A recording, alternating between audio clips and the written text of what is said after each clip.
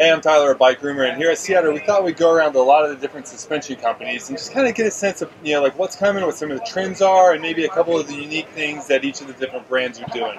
So I'm going to start off here at MRP with Noah, and you guys have a new coil spring rear shock. So let's talk about that for a second first, and then we'll talk kind of bigger trends and stuff.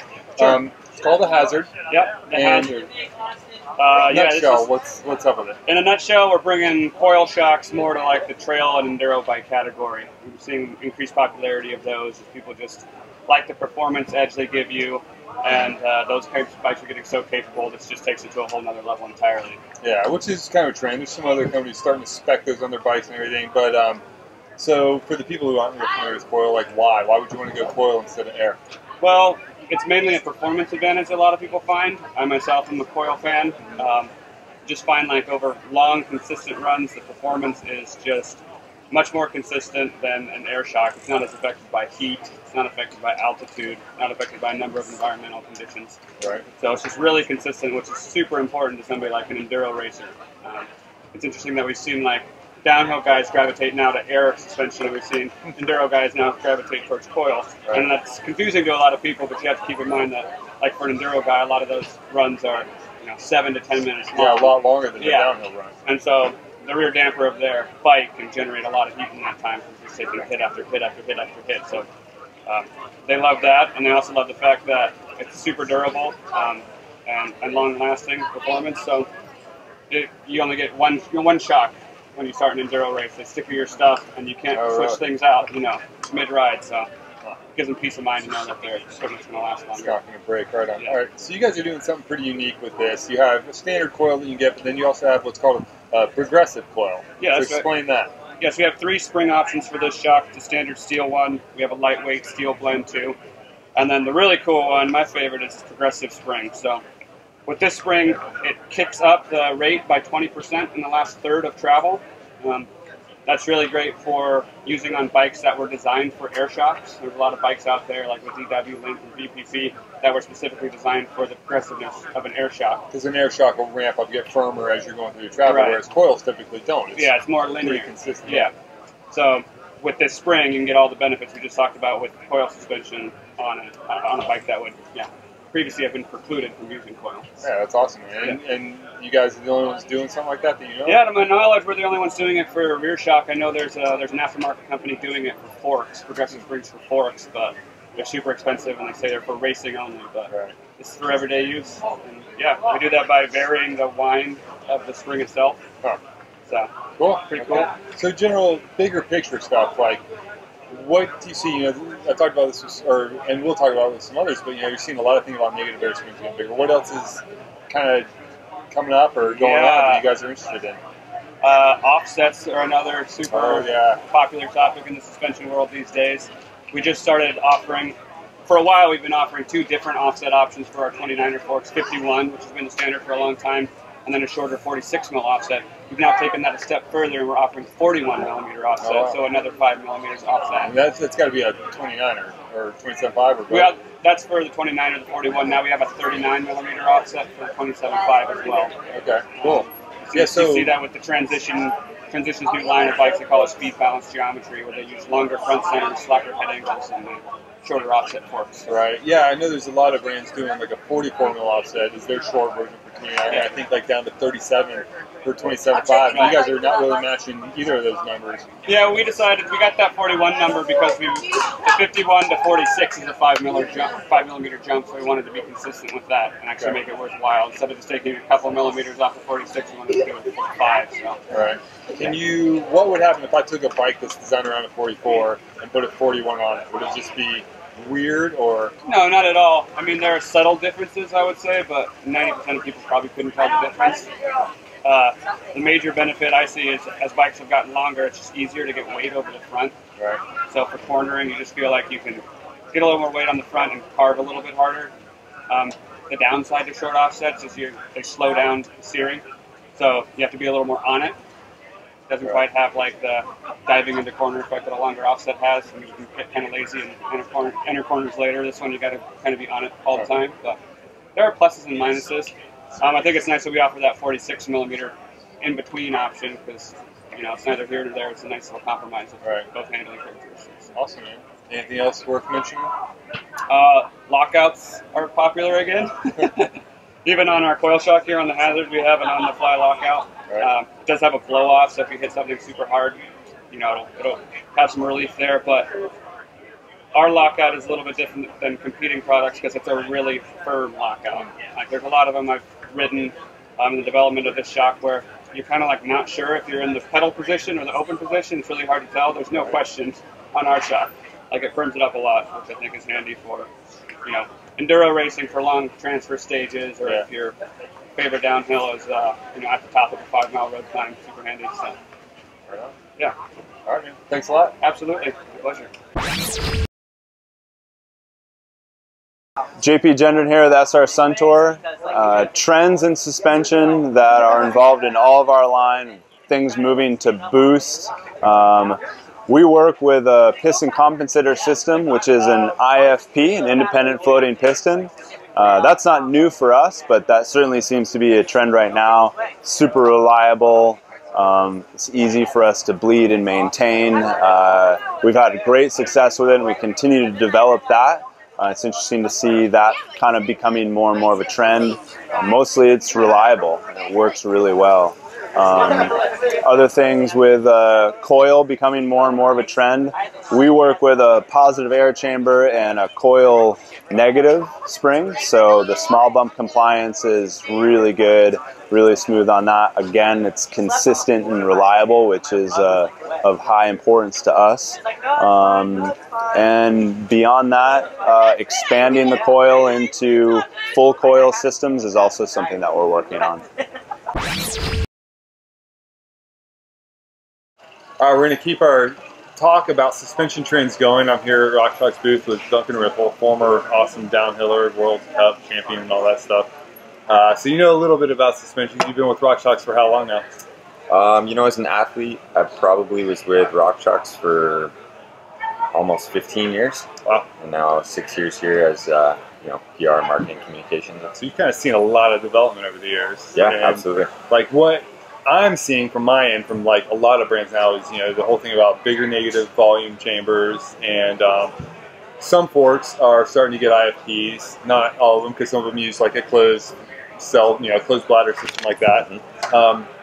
What are you seeing? Like, what are the trends you guys are kind of excited about in terms of suspension, front and rear?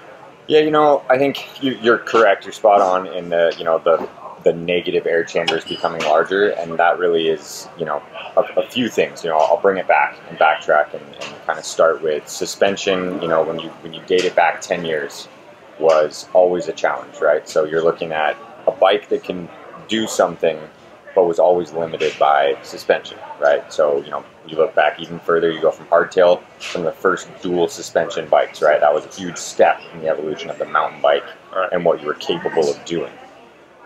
That being said, you move forward and you're like, okay, now we have suspension. Dual suspension bikes are a total normality. They have to be dual suspension if they're going to be a mountain bike. You know, that was kind of, even like the that was the trick. XC pros are racing. Absolutely. You know, whether it be just a soft tail, you know, be it 50 mil travel, 80 mil travel, 100 mil travel, or all the way up to your downhill bikes that are like 200 mil travel. You know, it was the dual suspension bike, right? But then we were still limited by suspension. There's of course that opinion or like the facade of that it had to be a spring, right? So you think spring. Back in the 90s, it was like spring fork, spring rear end, coil. Air technology just wasn't there, right? It was something that had to be advanced. Most forks were spring, right? Or elastomer. We had not figured out, you know, air springs at that point, or how to keep all of this working properly, be smooth enough to where it was going to feel like a spring, a coil, right? So in terminology, not a spring, it's a coil. So, you know, in regard to your question of where we see it trending, I think we're just on this huge evolution process, right, of the mountain bike. And what's happened recently, within, I'd say, the last 5 years, we've seen a huge, you know, and I don't want to say resurgence, but this development of technology with the air spring, right? That was one of the biggest things that we were able to really refine and accomplish within, let's say, for one of the benchmarking suspension right now, which we Pike. So, you know, you were part of and around during the time when we launched Pike. and how impactful that was on the mountain bike world, right? It really set a whole new standard and opened the floodgates. Yeah, it did a lot for you guys as a brand too. Absolutely. That one fork in particular. Yeah. And it absolutely did that for not just us as a brand, but for everybody, right? Everybody then saw what then was small bike became capable of doing, right? Now it was like, at that time, even 4 or 5 years ago, it was pretty still relatively uncertain how capable a 4-inch travel bike can be. And now looking at it, it's like, 4 inches of travel in a bike, you're like, yeah, that's a fully capable bike. You can do anything, right? And then we've also refined it down with our air springs, with our cartridge dampers, to the point of where we can get the weight down, right? So there's all these things that, again, not to get in the weeds, but when you ask about direction and where we see it going, it's really just a continued evolution of what these bikes, usable bikes, right? And the middle ground can be for the user, whether it be, or even a racer for that matter. So, you look at, racing has always been a very, very impactful and driving force in what we as a company or any of our competitors, suspension, drivetrain, frame manufacturing, anything, we look at racers and what's trending in that sense of, okay, well, what is happening and what's fastest, right? No matter what, consumers always want something that's fast. That's why we ride bikes. We ride and be rad, do fun things, and we want to be fast. We want to go out there and essentially compete a little bit. That's what we're all out there doing. Thanks to Strava, we are. Whether some people want to admit it or not, no, I don't compete. No, you do. You're out there, whether it's against yourself, or yourself, against yourself, or what even your bike is capable of. So, I think that the trending sense really is air spring technology and damping technology that we've been able to achieve with now a majority of all of our suspension, be it front or rear. We've got super deluxe rear shocks. I think that's, another topic that would be good to touch on is what's happened with rear suspension. Just as we did with Pike, right? We've now tried to balance the bike out, and so rear shock capability really needed to take a step up as well. And that's when we launched Super Deluxe. And that's going to, the metric sizing, really refining and simplifying things so that we could produce a better rear shock for all of the frame manufacturers out there. Right. So, and this is the latest, right? So this would be actually the new Debonair spring. This would be the new Debonair spring. This was the prior generation? This is what we would call legacy air spring that was in our previous versions of the Lyric and the Pike. Right. So one of the things that gave you guys more volume, I don't know where the port is, but essentially you allowed the inside of the piston shaft to be used as part of the volume, which added a lot of volume without having to magically create more space inside the forks lowers. And then this piece in the seal is all new to reduce friction.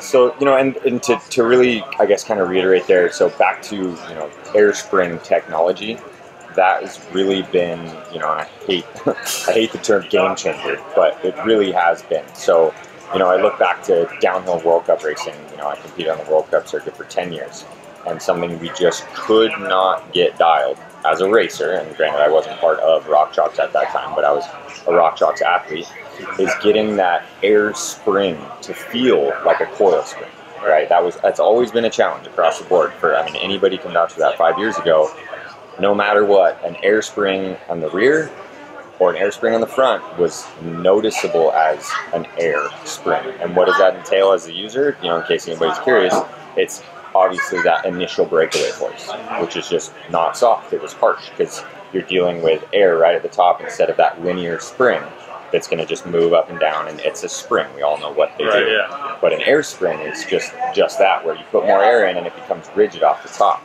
So what we're able to do is create that negative chamber, right? Going right back to the beginning of this conversation.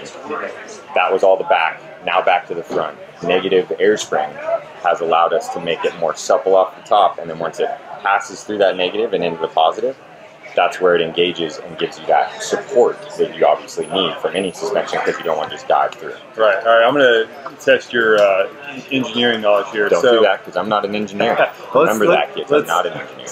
There are people much smarter that create this stuff. He's not the one designing the forks. So I remember when you guys first came out with dual air, where you had a separate valve to inflate the negative separate from the positive. And I really like that system because I could set a little bit higher in the negative, so to overcome that initial stiction a little bit. And then, you and everybody else mostly has gone away from that, where you're using a check valve or some way of simultaneously filling both, and it kind of self-equalizes. But why is a larger negative volume better than having like a separate adjustment where you can set the pressure a little bit higher in the negative? I wouldn't say that it, in an ideal world, it's not necessarily better or worse, right? But that is a complicated system when you think about it. And what we at Rockshox try to do, and SRAM and all of our brands for that matter, is simplify things, right? So you look at our drivetrains, we simplify them. We remove the front derailleur, we make them capable of anything and everything without the front derailleur, giving you all the range that a 2x or 3x system would have, but simplifying it. With Rockshox, it's very similar in the sense of it's very easy to complicate your suspension and to dial it in and make it wrong. So a lot of people can really mess up their suspension. And then they wonder, why does this fork suck? It's just horrible. And so what we've tried to do is simplify it for the user and give them the right features. So in simplifying that and having our self-adjust system and knowing that or feeling as though we are providing the consumer with the best possible product for what they're going to be doing for that application. So as most people do, that our fork lineup has different initial settings, right? So you look at a Lyric, that's going to be our gravity focused, big mountain, longer travel fork that's nearly downhill capable, but our single crown. Certain travels are going to come with different bottomless tokens because we understand that there's a need to have it adjusted a little bit differently for, a 160 mil travel versus a 170 versus a 180. All the way down into SID, when you're like, well, that's only 100 mils of travel, that the amount of air pressure required, as well as, the bottomless tokens that are required, different chargers or different charger dampers required, because we feel that the compression needs to be a little bit more firm versus, a Lyric or a Pike. We definitely adjust the lineup with similar technologies, but try and get it out the door to the consumer for the right application, adjusted within a window. So it feels pretty good, right? Within a window. We want to definitely provide a consumer the right window to start in, because we feel that there's a lot of brands and suspension out there that, it's just fact of the matter that the window's huge, and they can go all the way down in this spectrum or all the way down in this spectrum just to prove that I can feel it in the parking lot. But that's not even a rideable setting, right? So it's like, oh, I can feel how slow my suspension is. Look, it almost doesn't even come back. And you're like, yeah. Now what's happened there is you've eliminated a finer tuned adjustment that was possible that could have been created on the inside from the get-go. But instead that, said company or said product is trying to overcompensate in those different directions that aren't even necessary. And we're trying to just refine where it's like, okay, this is right where we feel, for example, to your question, we feel that the best negative air volume is going to be for a 160 Lyric insert, new debonair spring. And that's where our debonair technology comes in, and our debonair spring that we put into certain forks in our lineup where we're like, this is what we feel is going to be necessary. Right.